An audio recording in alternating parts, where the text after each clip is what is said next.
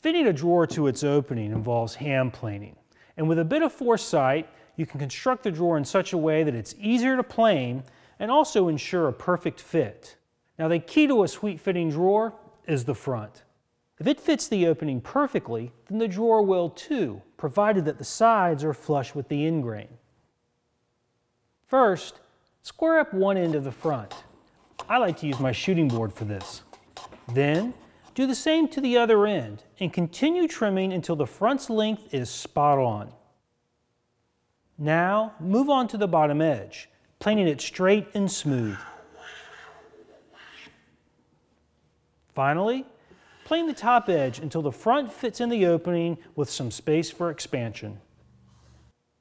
That's a great fit. Now let's turn our attention to the back and the sides. With the sides, grain orientation is very important, and that's because after you've assembled the drawer, you'll want to plane from front to back so that you don't blow out the front edge. That means your grain needs to run from front to back on the sides.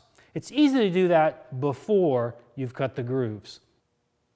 And when it comes time to lay out and cut the dovetail joinery, you want to start by setting your marking gauge so that it's slightly less than the thickness of your sides. Then, when you cut the baseline on your drawer front, you end up with sides that are actually a little bit proud of the end grain.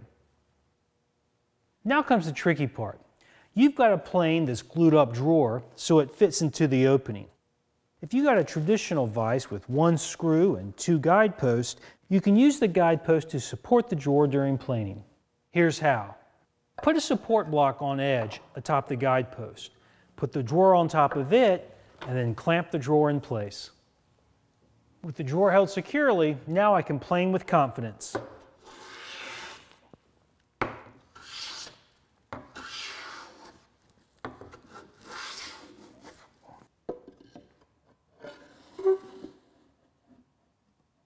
Perfect fit.